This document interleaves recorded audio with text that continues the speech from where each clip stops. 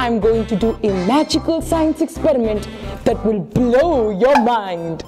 And also, this balloon. Let's get started.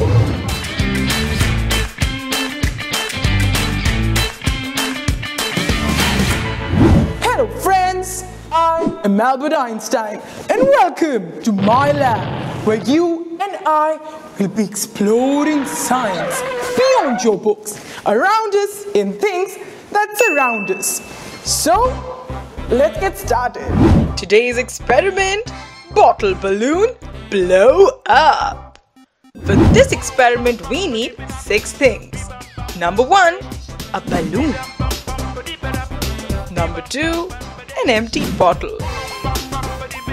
Number 3, some vinegar. 4, baking soda.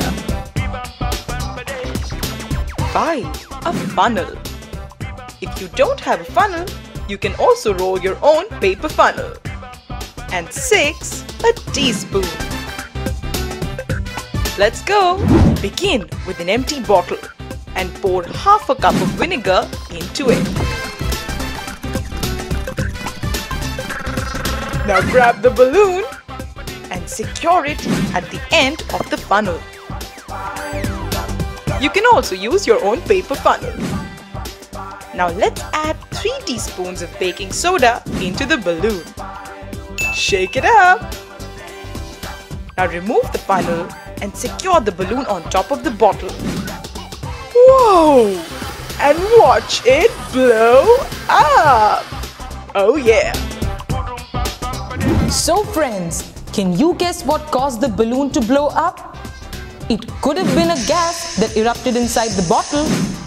But wait a minute, we didn't add any gas. Where did the gas come from? Because we added 2 very different substances, baking soda and vinegar. And boom! What happened is called a chemical change.